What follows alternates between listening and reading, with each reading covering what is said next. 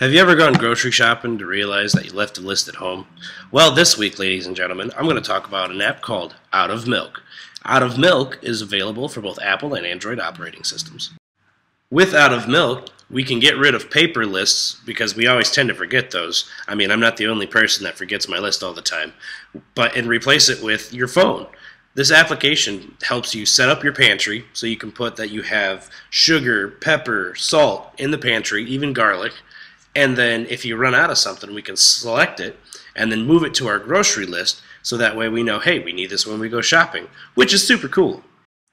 And there's a few of us who may or may not have forgotten how to, to pick somebody up from work, possibly school.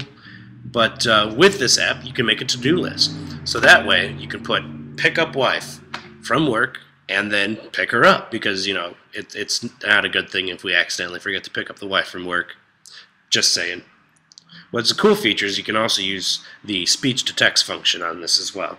And one of the last features that we're going to talk about a little bit is the grocery list, or shopping list, however.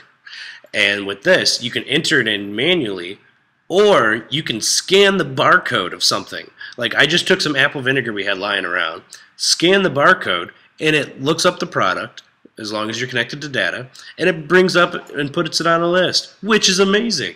Well, let's say, for example, we want some more soda pop.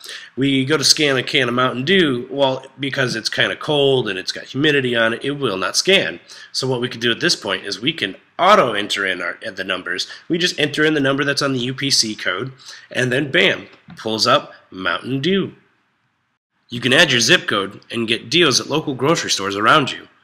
Again, everybody, if you have any questions or need help, stop in your local mobile generation location. And my name's Devin, and I think I forgot my wife. So I will see you next week.